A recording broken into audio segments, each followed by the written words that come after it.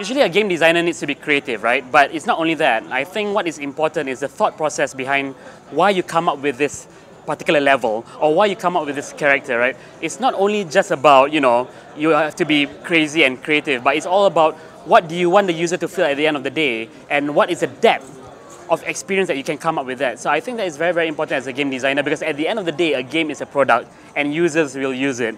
So don't just be in your dreamland, but also create something that the users will enjoy.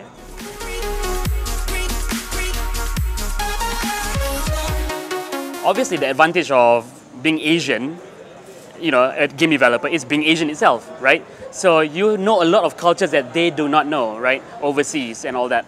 And usually a lot of games, they always based on European cultures, Western cultures, but there are very, very few games that are based on Asian cultures. And I'm not only talking about the aesthetics of culture, I'm also talking about the mindset of Asians, and all that. And this, if you can put it in a game, you can contribute a lot.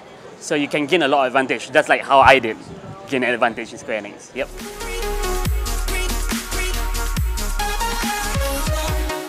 Nasihat I kat semua orang muda nak jadi game designer ni ialah passion.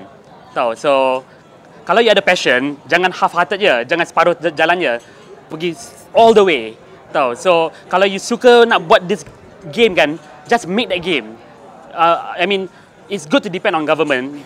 Tapi kadang-kadang you kena taruh sendirilah your effort semua.